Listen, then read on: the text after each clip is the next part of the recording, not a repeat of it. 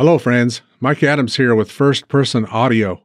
Hey, I've noticed something kind of glitchy going on with Audacity and the audio clip names that are present there when you've got sync lock tracks turned on.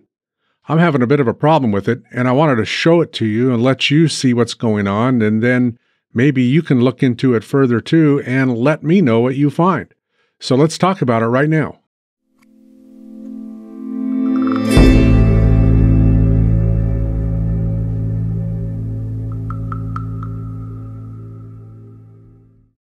In the screen that I've got open here before us, I've got some tracks in here just to illustrate what I want to show you. First of all, I want to talk about the labels before we get much further. You know, I've always used label overlays in my projects. These are these blue oval-shaped labels that are on here. I've always used those because in the past, that kept the label name on the track. Let me show you where I set that, in case you're not aware of it. Let's go up to Audacity and then Preferences. And then you see right here, the second click down, it says Show Track Name as Overlay. That's how I get the track name to appear on the track. If I turn that off, let me unclick that and click OK, and you'll see that those oval-shaped labels that I have on the track disappear. The reason that I turned that on is because, let's come to this middle track here for just a moment. When I go to name this track, if I give it a long name, something more descriptive, it doesn't show up. The whole name doesn't show up in that little dialog where the drop-down window is. So if I'm putting on a longer name on the track, I want to know what that track name is. So I always use label overlays or track overlays on my labels whenever I am doing a project. So I'm going to cancel out of here, and I'm going to go back into Preferences, and I'm going to re-enable that for us. And I'm going to tell it to show track name as overlay. And that way I always have the track name again on the track. And so as the track is scrolling, let's say this was playing, I always have the name on the track. Let me move this back. Well, the problem that I've noticed starting in version 3.1 is that now we have names on the audio clips themselves. If I import a piece of audio into Audacity, it takes the file name of that audio and puts it up in this little track name header here and keeps it there. Well, that makes my desktop, or that makes my interface here look pretty cluttered.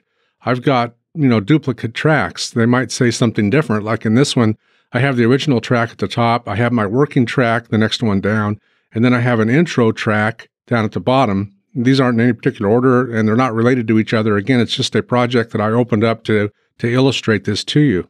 And so I've thought about, not having those tracks as overlays anymore, because it's just kind of cluttered. But then I realized if I've got a short track, like on this bottom track here, I've got two audio clips. And if I've got a short clip of audio here, and I'm playing along, and that clip disappears, I don't know what that track is anymore. Right now, I've got the overlay on it. It says intro, so I know it's the intro.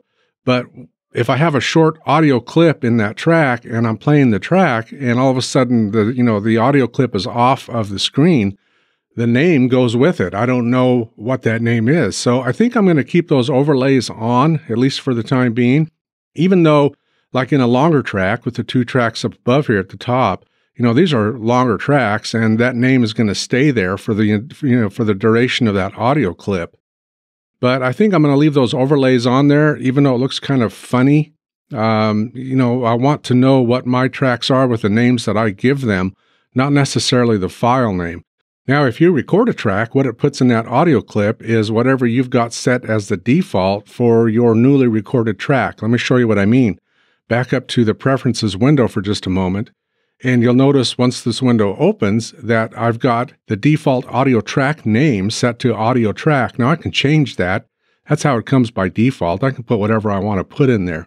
So if I've got a new track, whatever I've decided to name a new track is going to show up in the audio clip as the name for that new track. And again, if I import a piece of audio into it, it takes the file name of the audio and puts it in the audio clip for the name. So I'm going to cancel out of here again. And let's put this thing right back to the beginning so we can see all of our tracks. So again, even though it looks a little bit cluttered, I think I'm going to leave the label overlay on there, but I wanted to show it to you. I wanted you to see it. I don't know if you use overlays as well. I do. I use them all the time. But here's a bug that I think I found in Audacity concerning the clip name when sync lock tracks is enabled. I mentioned a video or two ago that I always use sync lock tracks. Whenever I'm doing a podcast, I'm using sync lock tracks. I don't use sync lock tracks if I'm doing something for ACX, because typically that's just one track, and so there's no reason to sync the track to itself. But if I'm doing a podcast, and even on some videos, if I've got more than one speaker or more than one person speaking in a video, I might use sync lock tracks. But all of my podcasts are always with sync lock tracks. Well, a problem that I've discovered is when I turn on sync lock tracks, I can't manipulate the clip name itself. In fact, I can't manipulate the clip name right now, and I don't have sync lock tracks turned on yet. So if let's come here to Rosie, and let's talk about this clip right here. If I double click in the header of that thing, it brings up the name, brings up a dialog box. It says, hey, do you want to rename this? Well, I can rename it. I can, let's just change this to a 2. And I can tell it to OK, and everything looks good, but it didn't change the name. Likewise, if I come back down and I double click that again and it brings up that dialog box, if I completely delete the name, if I just don't want it in there, and I click OK, it doesn't delete the name. Now I'm on a MacBook Pro, a 2017 MacBook Pro, and I'm running OS Monterey, so it's all up to date as far as my operating system. And I'm running Audacity version 3.1.2 that I've got open right now. Now, I've tried this on 3.0.5, and I've tried it on 3.1.3 Beta 1, which is out in beta version right now, and I get the same results. And it doesn't seem to matter which audio clip that I'm wanting to delete the name, because I'm thinking, okay, I've got track overlays. If I could delete those names, that would be perfect, because that gets rid of the clutter. Then I've only got one track name per track, which is like it used to be prior to version 3.1. But again, if I try to delete this name and I tell it OK, it doesn't delete the name. Now here's where things get pretty dicey. If I come up to my tracks drop-down menu and I turn on sync lock tracks, and from there I come to any one of these audio clips, let's pick on this one now, and it brings up the dialog box and says, okay, what do you want to do? Do you want to rename it? Do you want to delete it? What do you want to do right now?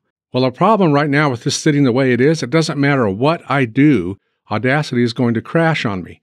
So let's say I change my mind. I don't want to do anything right now. Sorry, Audacity, that was my mistake. So I'm going to come down here and just hit cancel. And when I cancel, Audacity is going to crash. And boom, just like that, it crashes. It wants me to send in a report. I've sent in several of these, so I'm not going to send this one in. I'm going to tell it don't send. And if I come back down here to version 3.1.2, by the way, here's 3.05 and here's 3.1.3 beta 1. If I come here to 3.1.2 and I restart it, it recovers that file nicely. That part of it's working great. It comes up and says, hey, you didn't close this the right way. You want to recover it? I'm telling it, yes, let's recover it. And there's my file back. But again, with sync lock tracks enabled, anytime I open up a dialog box, as soon as I get to this point, it doesn't matter what I do. Audacity is going to crash. At least that's how it's working on my system. So if I delete this name this time and I tell it OK, then Audacity crashed again. No, I'm not going to send that. I don't want to do that right now. I'm going to reopen Audacity. And once Audacity reopens, I'm going to recover that selected file. And it does a nice job recovering it.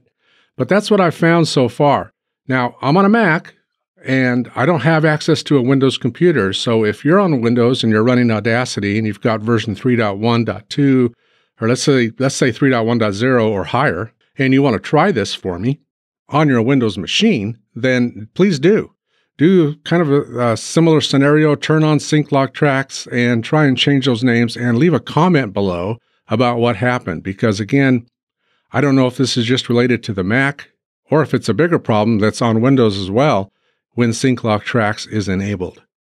So I just wanted to show you that. I wanted to show you how the labels look now. I wanted to show you how to get to the label overlay if that's something that you want to use. And once this gets sorted out and straightened out and I can delete these clip names, then it's going to clean up my user interface considerably, and I'll just have one overlay on each track. So I'll let you go for now. I just wanted to throw that out there and tell you what I found concerning sync lock tracks and these clip names and the inability for me to change them on the Mac operating system. And yes, I've reported this to Audacity. I've sent in a bunch of those reports that come up as well every time it crashes. So they're aware of it. I'm sure they're working on it. but I wanted to make sure that you're aware of it too. Hey, thanks for joining me on this video. Remember, I'm online at firstpersonaudio.com. You'll find me there 24/7. And I do also teach Audacity Bootcamp, beginner to advanced, which is 60+ videos designed specifically for podcasters. I also teach ACX audiobook production using Audacity, where I use Audacity exclusively. I don't go outside of Audacity in audiobook production. If you're interested in those, the links are below in the description. Go check them out. And until next time, take care.